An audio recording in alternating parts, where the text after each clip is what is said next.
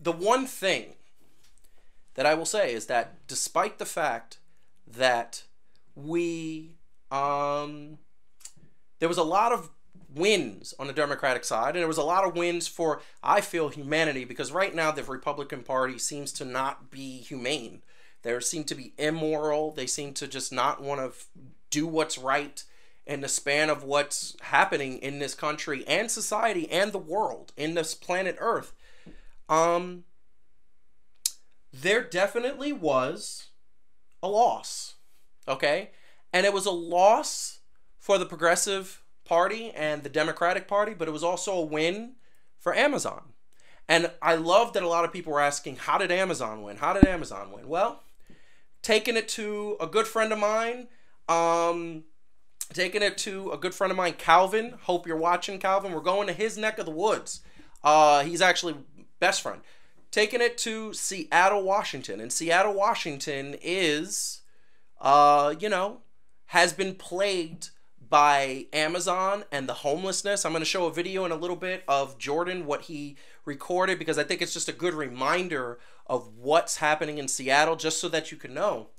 And what happened is in Seattle yesterday, and I hope I'm pronouncing this right, but a city council member by the name of Kshama Sawant, I hope I'm saying the name right, apologize if I'm not, who has been a true progressive in the span of just wanting, understanding that $15 an hour is the minimum wage and needs to be the minimum wage, understanding that we need a Green Deal, understanding that she was trying to enact that for Seattle, for the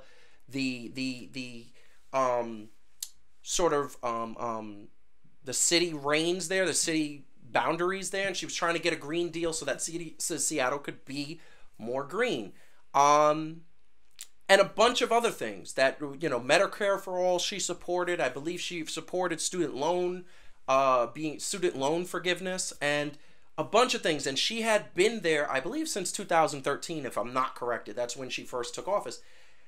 And about a year and a half ago, Amazon, and I want to actually go back, Tim Flobug, Kshama Sawant. Thank you so much. I was looking for that. I wanted to do that. She has been that champion in Seattle. She has been on the city council. She has blocked several things that Amazon was trying to do in terms of housing, and something that was super important. She was one of the voices that spoke up against Amazon not paying taxes. And we all know Amazon hasn't paid any taxes. They've used the idea that because they employ so many people and because they give so many people opportunities and whatever the case may be, that they shouldn't pay taxes. And the fact of the matter is that Amazon should employ the people they employ and pay taxes because they can afford it. I mean, if they paid taxes, I'm sure they would still be one of the wealthiest companies in the world. Like, that would be a hands down, like, whatever. However, she spoke out against Amazon all the way, against the things that they wanted to do. Over the last year, Amazon has spent $1.5 million to make sure she was not reelected. And everybody says $1.5 million is not that much considering its campaign, but you're talking about a city council seat. City councils aren't spending millions of dollars on campaigns. They're the ones footwork. They're going door to door. They're knocking. They're making phone calls. They're not spending. You might see a city council. I know here in New York, I don't think I've ever seen a city council commercial besides on New York One, where New York One only charges about a couple of $1,000s for like 2 or 3 weeks of running, if I'm not mistaken. Media knowledge coming in handy there. City councils don't spend a lot of money. They don't have the money to send it.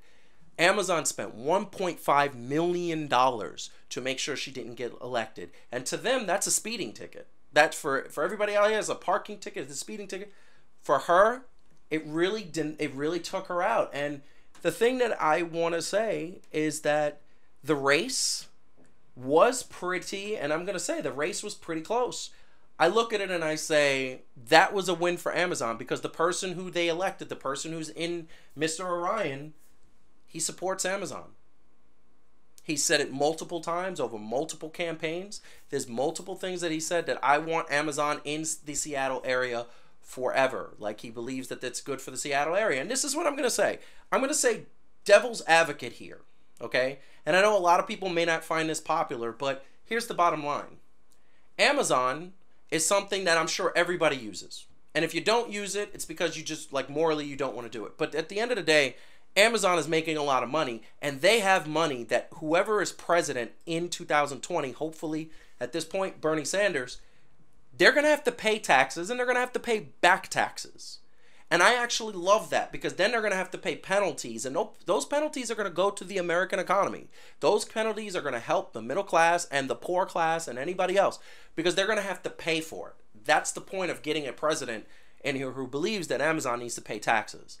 I don't want to see Amazon go away. I want to see Amazon change their ways, because truthfully speaking, I use Amazon all the time. Unfortunately, it's a lot it's a lot easier than me getting to the store, which I don't have time to do. And I order things from Amazon, and sometimes I'm like, oh man, I don't really want to do it, but they have what I need and the price is reasonable and I don't have to go to the store. So I'm hoping that whoever gets in says, dude, company, you got to pay taxes, and now you got to pay back taxes. So that's what we're hoping for. So I want to play this video, and then we're going to come back to this topic. Jordan did this quite a while ago. I think it was before I got here. I love this interview because at the end of the day, I believe that it hits on exactly what we're talking about. So have a seat, enjoy this, and let's go. You see some of the tents around here. And what's your name, sir? Sense. Sense? Oh, Sense. Yeah, yeah. So we were talking. You've been at this location now for about 6 months, you said? Yeah. So Monday they're coming to sweep it up. We've been seeing that a lot. So can you kind of talk about what you're dealing with now? Because you've been here for several months, but now it's kind of like, where do you go when the city's coming in trying to sweep people out? Yeah, it just sucks because like we finally like gathered enough stuff and got enough things to where we've accumulated some nice things. We have like a little home set up, but now we're having to tear it all down. And the biggest hassle is now that I have all this stuff accumulated and I have some nice things, you know, between me and my girlfriend. So where are we going to put it? How are we going to get it from here to another spot without other people stealing it? You know what I mean? Where are we going to set up? Is the spot that we set up in going to get, you know, are we going to get told to leave in a half hour's notice like we did at Green Lake, or, you know, a week out from now, are they going to come and, you know, sweep us again? And it's just a struggle because we don't know exactly where to go. If we knew where we could go and set up and have some ground rules established, you know what I mean, and some criteria to follow, then, you know, we would like set a standard, then we could, you know, set that goal and, you know, try and maintain a little community there. But it's just a struggle because, you know, it's one thing for us to try and police our own stuff, but when we don't have anywhere for sure, you know what I mean, people can say, oh, well, screw you, you know, you don't own this area, you can't tell us how to do, yada, yada, yada. And so it's just a pain. Do you feel like the city of Seattle or the state are trying to actually help folks like you, or just kind of get rid of homeless people? Honestly, I feel like they're just trying to corral us in spots where they don't have to see us, or you know, throw us in jail if they can for whatever reason. You know, I think local law enforcement looks for whatever excuses they can to kind of throw us in jail, you know, and to get us out of the way. And the rest of us, you know, they just kind of corral the different spots, you know, where people don't have to deal with them. Yeah. And kind of talk to me about your story. You're from like a half hour away from here? Yeah, I'm from Yelm. It's a few hours south of here, and they have like zero resources out in Yelm. And it just seems to me like you drive around these communities and it's all like fancy new housing, yet right next to that fancy new housing and nice neighborhoods is like just endless amounts of basically tent cities where people are homeless. Do you think that's in part because of business has come here and Amazon has come here and all that and driven up prices to the point where people can't live? I mean, they got 12 freaking Google buildings down on the waterfront, you know what I mean? You see a couple tents pitched out there even, you know? But I don't know, it's nuts because, I mean, you see so much stuff out here, and it's just surprising to me that they don't have something, like they have a couple of little tiny house areas, you know what I mean? I'm surprised they don't have a certain area that You know what I mean? They couldn't tell us that we could stay in and kind of police ourselves or whatever, you know what I mean? Because there's plenty of room out here, you know? I don't know. And what's your story? Did you just like fall on hard times a couple of years ago, or how'd you get into this situation? I was actually in an apartment, and I was asked to leave because I was arrested on the property, and that's my own fault. You know, I could have made different choices, but I made the ones that I made, and it ended me up being homeless again. And there's just nowhere out in Olympia for us to go besides, you know, shelters where they won't let us be together, you know, in a shelter because we're not married.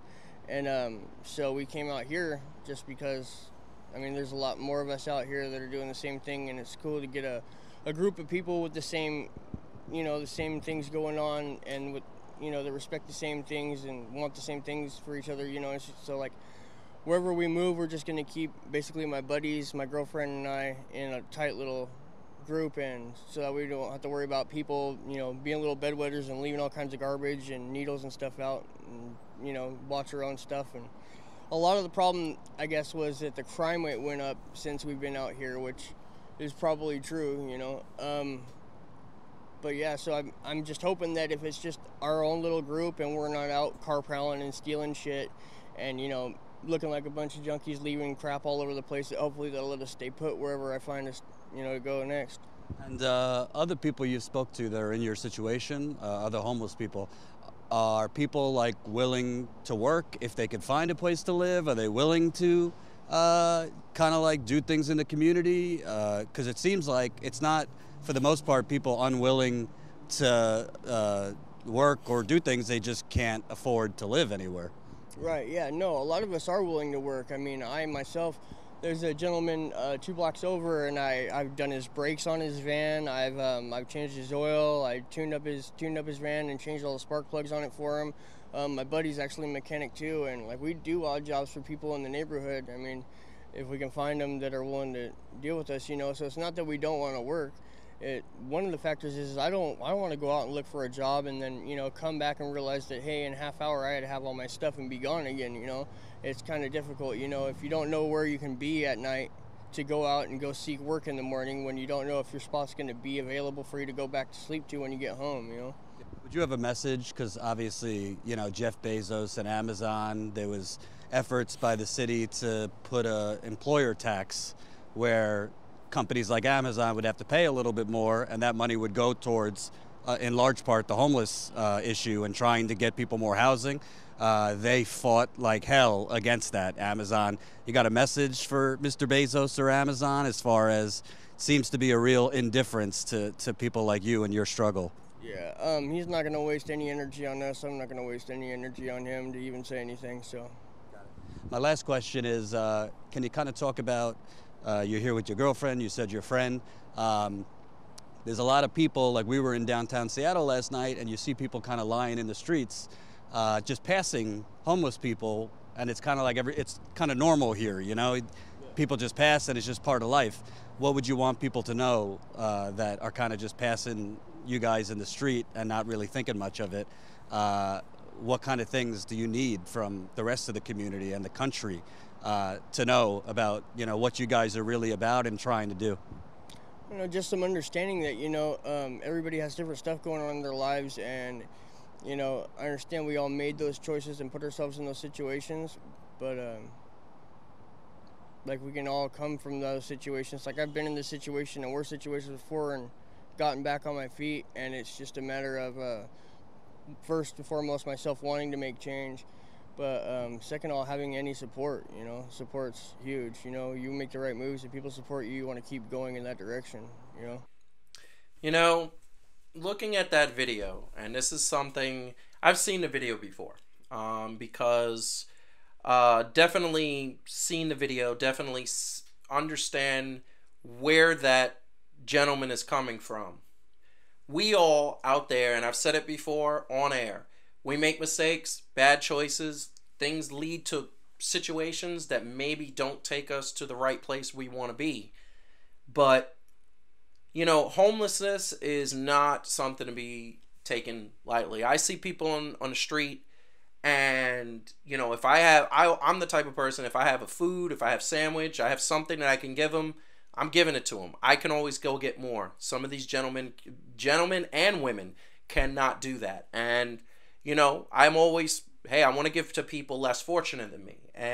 But at the end of the day, I only have but so much. And I think the point and the message that you get across the board is these billionaires, Jeff Bezos, Mark Zuckerberg, several others, they have more money than any human being has. Now, I'm going to tell you right now, I'm the type of person that I believe if you work hard for your money and you become a millionaire, multi-millionaire, billionaire, I believe there's nothing wrong with that. That's me personally. I believe that if you can have that ability to make that money, make that money. Okay? And I come from a family that didn't have money. I came from a family who had, you know, drug abuse, and there was homelessness, and there were relatives of mine that lived in the projects in Brooklyn and Queens. And you make that money. If there's some sort of talent or education or knowledge that you have that can get you wealth, make it. But I also am of the belief that when you make that money, give back to people. Don't hoard the money. Give to charity. Volunteer your time. Give what you can to make society better. That's what it is. And I always say that what's the point of having that money if you're just going to keep it and hoard it? No, I'm going to get that money and I'm going to spend that money. And I'm going to spend that money not to the point where I'm going to go out and party and everything, although I will have a beverage or two. Nothing there.